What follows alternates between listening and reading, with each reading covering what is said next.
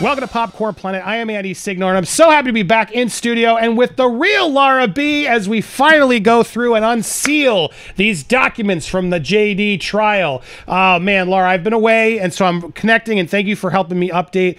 You guys should know, I teamed up with Andrea, Laura, and Tug. The four of us were in a thread trying to make sure that you guys knew we were trying to unseal these documents, because personally, I want it all out there.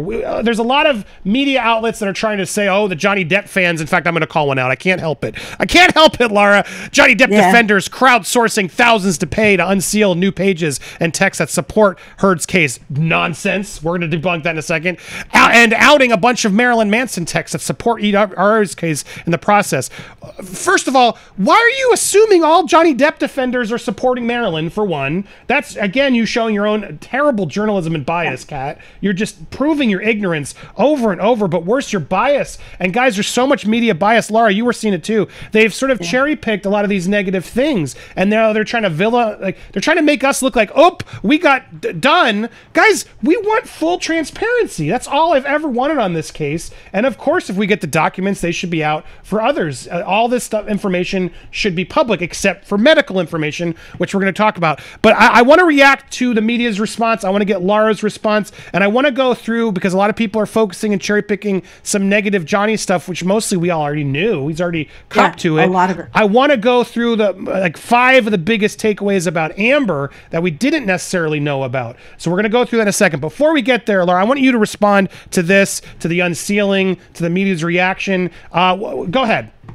Well, there's a lot of misstatements here. First of all, Johnny Depp did not ask for anything to be sealed. That was a court order. That's normal. They filed their limines. That means I don't want the jury to see this. I think this is inadmissible. And both sides did that. Both sides had about 24 issues that they didn't feel that was too prejudicial to go to the jury. The court sealed these documents because the court didn't want them to leak, that a potential juror could see them before trial, because these may not be admissible. And a lot of it was admitted. A lot of it wasn't. So, and it was pretty fair on both sides, but it wasn't Depp's intention to hide things by sealing it. That was the court. Now, at the end, at the last hearing, when they signed the verdict, the judge said, I am unsealing all the documents, because Elaine had filed to keep them sealed. And Johnny was like, yes, go, judge. But who didn't want it unsealed, Laura? Elaine fought to have it not to remain sealed. She put a lot of salacious garbage in there to shock the judge. And that's what they do. That's what lawyers do. Motions or allegations with shade. Emily D. Baker says it all the time. They're not proven facts. It's a way to persuade a judge or someone to believe me, take my side. And it's also protected speech. They can pretty much say anything they want in a motion, smear you in every way, and you can't sue them for defamation because motions are protected speech. Legal documents are protected. And TMG took advantage of that, and they did a ton of it. Yeah, and look, there's a lot of I think this is Marlowe was another one. He came after me. We'll talk about. I've seen him before, but we'll talk about this live. We're gonna go much more to depth into how the media smear campaign, everything happened. The media is just so upset because they didn't cover this trial correctly. They just did not think Johnny was gonna win. They just believe all women, and then it is what it is. And now that they have egg on their face, they're all a lot of them are in this weird attack mode. And I think a lot of them, like this Marlowe guy, Kat. There is a handful of them now that are sort of making their name by going against the grain and sort of rallying against us for doing the job better than they did. And it's really interesting to see it all go down. And they called you out. They called Tug out. They've called a couple of people. Don't trust these people. I was trying to find the tweet quickly. We'll get into more depth. So join us live. You're not going to miss our live. I want to get to the biggest takeaways, because while the media is out there sort of focusing on surprisingly, not surprisingly, I guess, Laura, focusing on a lot of the negative Johnny tidbits. There's a few. There's a lot of just falsities. Amber claims she lost $47 million to $50 due to Johnny refusing to accept half of his pay. Again, this is important to point out because Heard's legal team claimed in pre-trial documents. You got to read what's actually. These are lawyers saying things that aren't necessarily true, right, Laura? Right, and it's also what Amber's reporting to her lawyers, which is not necessarily true. And this goes back to an email from the divorce where they were trying to reach a settlement, and she already knew that Johnny was in financial issues and wasn't telling her lawyers, apparently. And she was like, yeah, I think he made this much for a movie, so I should probably get that. Well, when they were going to go after it, she realized they would have to go into a massive financial audit, like we saw with Brad and Angelina. It could take years and years and years, and Amber just wanted money. That's all she ever wanted was money. So they negotiated a settlement, and we know coming out of it from trial, Ed White testified, we saw the contracts, it was only $24 million for during their marriage, not 50 to 6 million it was only 24 million that he got paid. So she would have gotten 12 million. Well, what she ended up getting was 7 million in cash, 7.5 million paid off of all her debt, and Johnny had to pay the taxes on it. So it came up to close to 30 million, Ed White testified to. Yeah. So they're just twisting it. And it's funny because where is this coming from? Oh, interesting. The Daily Beast, written by Marlo Stern, who's calling out Laura for being more informed in the case than his own reporting is. So you wonder why he's upset, Laura. Yeah, and look, it was updated because we already called him out on his first version. Yeah. So he made some changes, but it's still bad. It was worse. And so this is why you got to realize why the mainstream media and people like Marlo here and Kat and others, guys, they're just ignorant to the case, and they're coming in with hot takes without any actual research. And Laura has done so much research on this case. To label her a Johnny Depp stan is so ignorant. She was there at the UK trial when Marlo and others weren't even paying attention. And all this is really important. All right, so you got to know where all this is coming from and who's actually writing these articles and why they're focused on the salacious stuff. I honestly think we need to ignore these people more, Laura, because they want our hate clicks. They're not getting the clicks anymore. Their bosses are probably up their butt saying, why are all these YouTubers doing better than you? You got to figure out a way to do it. So that the easiest trick is to create, let me piss people off. Let me piss off a base of people so they come, and then that's engagement, because they don't need you to like them. They need you to engage. And if you're engaging, they stay relevant. And so I think we do have to disengage Laura at some point. Any other thoughts on this before I move on to our top five? There's no way he read the documents. It appears that he took Amber Heard's Stan's posts and just ripped them off completely. Yes. He also had a whole section about all these witnesses that Johnny blocked that didn't testify. And if he watched the trial, he would have known they testified. All her expert witnesses testified. So I think he had to take that out of the article. Yeah, and what's interesting is he doesn't focus on, the unsealing. TMZ did, thankfully. They didn't admit to this, which is a big one. We all knew about this for a while. But yeah, Whitney, Amber's sister, admitted to a lot of stuff. And it was not included. Johnny didn't get this in, even though it should have, and the lawyers should have figured out more. But Whitney, her sister, told her boss and a lot of other people in that company that it was Amber who cut off the finger, as well as nearly pushed her down the stairs. So a lot of this, it's hard to just sort of ignore this. They'll accept the hearsay from others, and if it's against Johnny, have you noticed that? Marlo, Kat, all of them will accept any hearsay that helps their narrative, but when there's legitimate, respectful people who are saying the other side, they just ignore it or don't address it. They talk about reporting fairly in journalism, cover it all. We are not afraid of this. In fact, live, I'm going to go through one of the biggest Amber Stans threads and debunk it, because it's filled with crap, guys. They don't want you to hear the other side. They block you from responding. They ignore you. These are not tactics of transparency. But Laura, I want to get to some of the bigger takeaways, because you did an amazing thread. And you guys, if you weren't following Laura over on Twitter, go follow Laura Bokov on Twitter. She's also on YouTube. She'll be streaming later today as well, around this afternoon. So if you miss it, or check her out after our stream and go watch hers, follow up. But I want to go through some of these big reveals, because this one was massive when she explained this to me. Because I know she read it all. She can help me break it down. I like to have experts. If I can't know it, I bring in someone who does. And after reading it all, and you were breaking down some of the biggest reveals, this one was immensely telling. So let me set it up for the audience, and then you clarify if I'm incorrect here.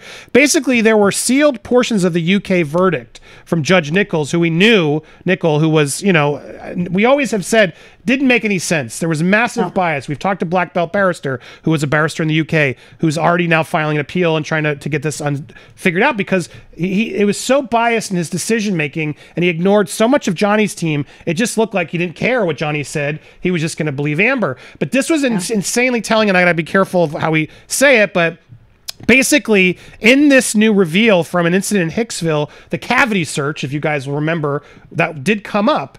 Judge Nichols admits here in this document he does not believe it happened.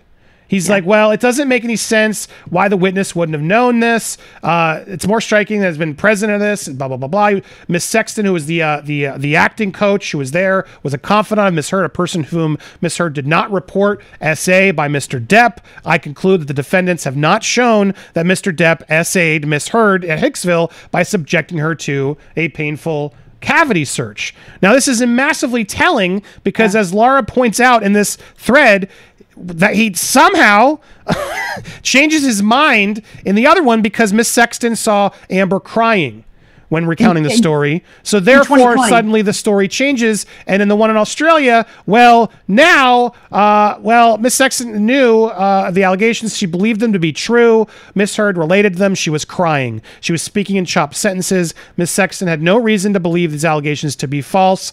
Mr. Depp is right that Miss Heard's wrong about the date of the incident.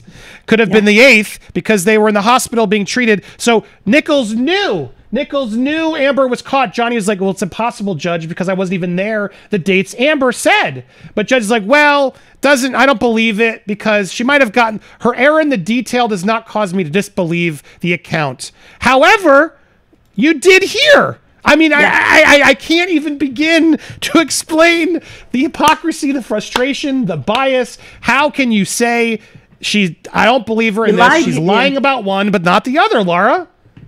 And Sexton was involved in both of them. Sexton was at Hicksville. So he's saying because Sexton was there and you didn't tell her and you didn't think this was a situation, I don't believe you. But you told Sexton in 2019 about Australia from 2015 and you were crying to her. So I'm going to believe Sexton's account. She believed you. So therefore, I'm going to believe you even though you got the dates wrong.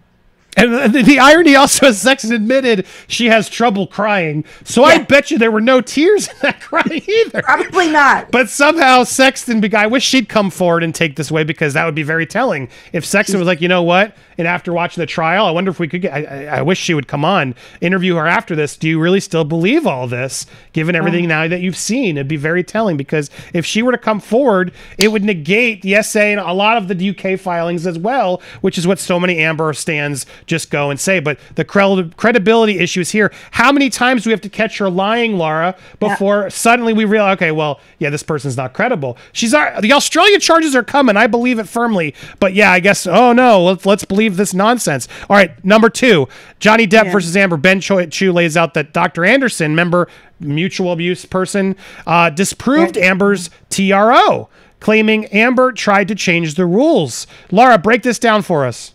So Anderson gave testimony. She's the marriage counselor. She said that she believed in mutual abuse. She believed Johnny hit her, but then she backtracked at the end and said, well, actually, Johnny never said that to me. Amber told me that. That's why I believed it. So when she found, and she knew that Amber also instigated physical violence. She knew that. So she felt it was legally wrong to get a TRO when Amber was a participant. Yes, careful the words. At least. Initiated physical. Yep, physical. She thought it was. And so here you have the doctor admitting, I don't buy this. This TRO shouldn't have been done. This doesn't make sense. I know, again, another huge reveal, which isn't any of these anti-Johnny threads because they don't want to address any of this stuff. Ben Chu also argued that the redacted because of the HIPAA waiver. Dr. Anderson told her lawyers not to get the improper TRO. This is a big deal, guys. It's a big deal that their own therapist was like, I don't support this TRO because it doesn't make sense. Another one, right? Another one that they don't want to see. Number 3, right? So I want to say, and the judge agreed that all of that was redacted from the jury. It was there. She said it, but they redacted it. Right. So they didn't get to see that the doctor said it shouldn't have been done. Yes.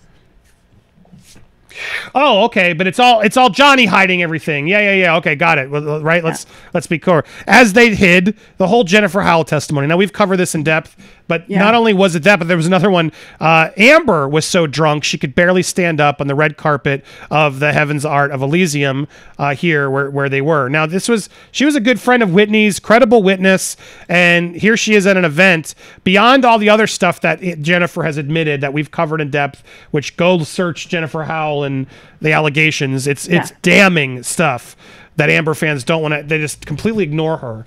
I don't even know how you would discredit this person. Completely charitable, nice person, doesn't seem to be on either side, wants to do what's right. Well, she was Amber's friend. And was on Amber's side. This is not a Johnny friend, a Johnny employee, just a complete person, a rando, if you will, who's out there trying to just tell the truth. And to add to it, there was more that she was so drunk she could barely stand up. But we always are focused, right, Laura, on, oh, look at this picture of Johnny on his siesta. Right. Oh, he's the worst. What a monster. But no, it was we didn't get into any of Amber's issues with substances as well. Then we have another one here. This one was surprising to me, and it makes sense. Why? Because I always was wondering. Well, there were so many witnesses, even for Amber, that I was like, where are they?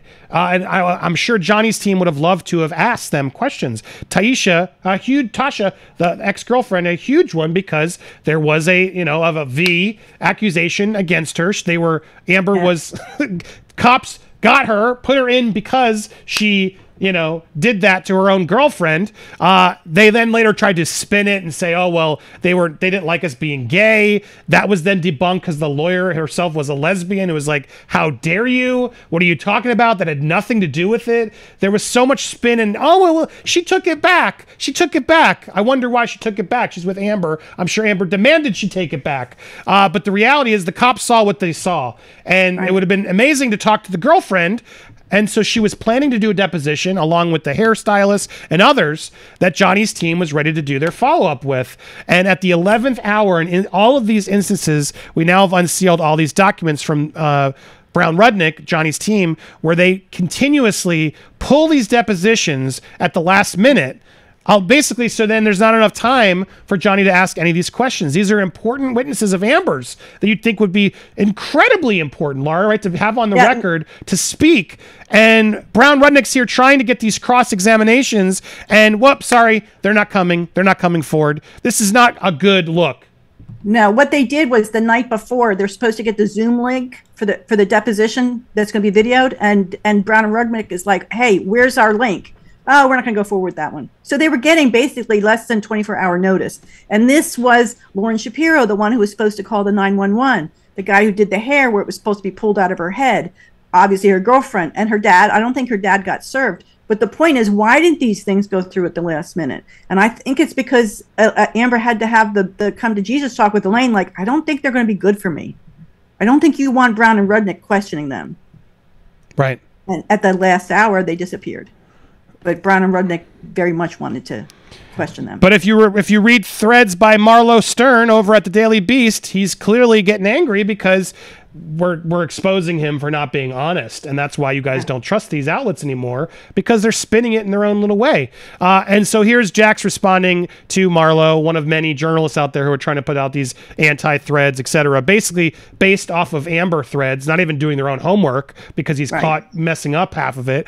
Here's Jax calling out Marlo and bringing up another reveal that we had. Apparently, during a deposition, there was an old lawyer of Johnny's who Johnny was suing, allegedly did some bad actions to.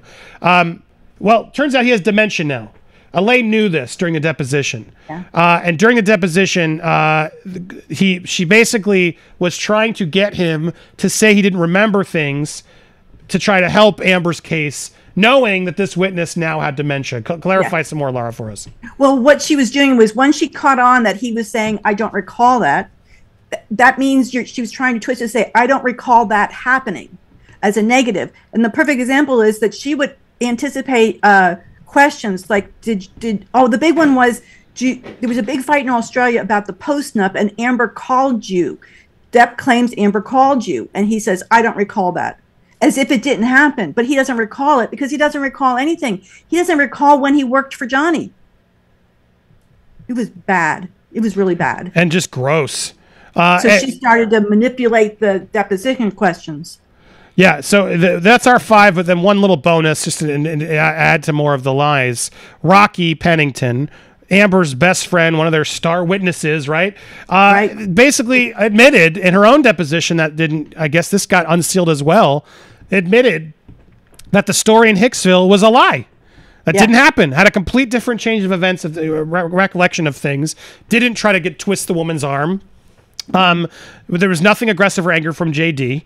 Nope. And this was Amber's own witness confirming it. So we had so much of this was revealed and unsealed throughout the documents, but that's not what you're going to see online in these threads, these reporters who are out there trying to just make us look like bozos for wanting full transparency. These are journalists. These are freaking journalists who are trying to spin it like we're the ones hiding something and we're the bozos when you don't even read it.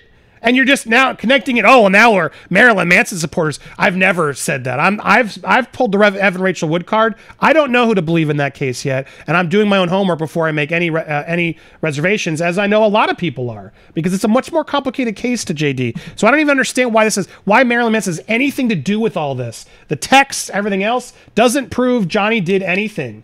And it's very frustrating distraction that these journalists are doing to basically try and bait the next story that they can hopefully get and clicks on, which is disgusting to me. But that's the truth. We're going to break down more in the live. But Laura, final words from you on all this? I think we have to remember that motions are allegations. They're not proof. And what happened is when Elaine files a motion, Depp gets to respond. And that's what's not happening. They're only pulling the one side of these stories, like the one about the audio tapes were edited. No, Amber edited those. You didn't get the whole story, and then submitted them to the UK, and then Johnny had to turn them over. Just because Johnny turned them over, he wasn't the one who edited them. So that's just a perfect example that they're taking these old motions that are being used in these limines to support it. We already heard them. They were already ruled on. Depp got to answer to them, which the journalists are not reporting, and they were overruled. They were denied. Yep, and instead we're going to learn about weird medical conditions of Johnny's. That's none of my business, and it is what it is. So there's no other revelations from... I've gone through the Johnny revelations, and we're going to go through them live today. I'm going to go through an Amber thread to break it all down and just show you how it doesn't prove anything. We're going to break it all down later today live, so make sure you join us. I'll put a card at the end. And in the meanwhile, before I do that, though, make sure you're also following The Real Laura B. Go over on Twitter to Laura Bakov. You can find her there. Her YouTube link is there as well. Go show her some support over at 15K creator. Woohoo! I did. So proud of you. Thank you so much for all the work you do. Unlike Marlo and others trying to say that you're some Johnny Depp stan and shill, we know that's not the case. You're here for the truth and justice, and you know this case backwards more than anybody. So always appreciate you bringing your knowledge here. Thank you for being here. Go support Laura and join us if you haven't already subscribed to both channels by hitting that subscribe button. For some reason, they keep unsubscribing. I'm still stuck on 666. Please go check that you're subscribed so we can get past the devil's number and at least get to 667. Appreciate you guys. And again, we'll be live. I'll put it on the left there. The left box will be able to alert you when we're live, or we might be live right now. So come join us tonight, later this afternoon, around 1 p.m. Eastern Standard Time. See you guys then. Bye.